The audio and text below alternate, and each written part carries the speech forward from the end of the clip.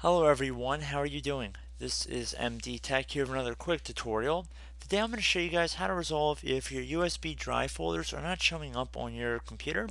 So in this brief tutorial I'm going to show you guys how to hopefully fix this flash drive error pretty quickly, and we're going to jump right into it.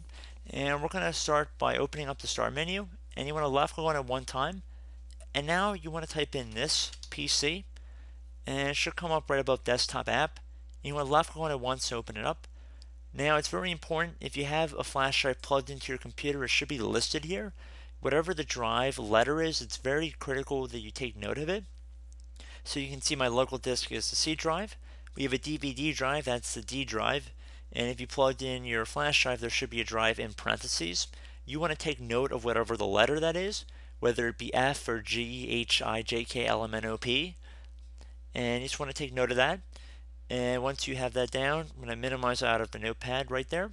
And I'm going to right click on the start button. And then I'm going to left click on command prompt and in parentheses admin. And if you receive a user account control window, you can select yes.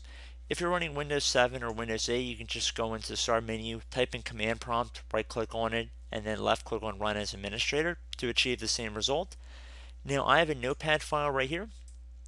So I want you to paste this into the command prompt. You can type it into the command prompt if you want. I will have it in the description of the video, or you can paste it in. Now you can see I have G right here. This is assuming that our flash drive is our G drive right here.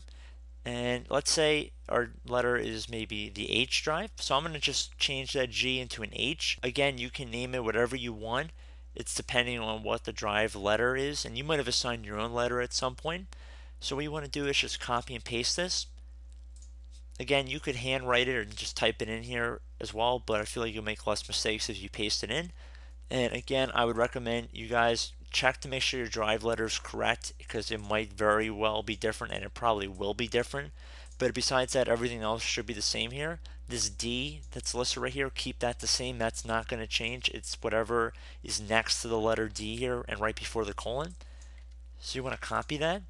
And then in this elevated command line window, you want to go up to the top bar here and right click on it, and then left click on this edit button, and then left click on paste.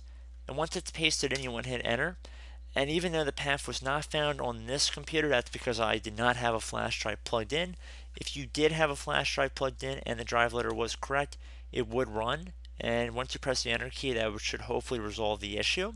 And I do hope that this brief tutorial was able to help you guys out.